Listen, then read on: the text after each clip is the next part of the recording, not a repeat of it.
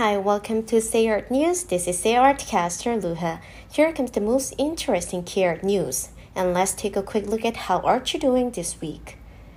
The Britain's Victoria and Albert Museum announced the opening of Korean Wave, which is called Hallyu exhibition on September 24th in London.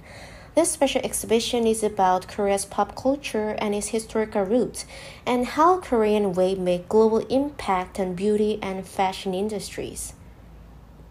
The National Museum will provide audio and sign language commentaries for the visually and hearing impaired to enhance the cultural enjoyment rights. Visitors can scan QR codes at the entrance of the exhibition hall or next to each piece of artwork. Sign language commentary videos are also accessible through QR code at the entrance. The National Palace Museum of Korea is presenting a special exhibition titled Treasures of Ours, Treasured by Others, Journey of Korean Cultural Heritage. The museum is presenting 40 cultural artifacts that have been brought back from abroad, as well as Korean cultural artifacts. The museum is located in Seoul Jongno, and the exhibition runs through September 25th with free admission.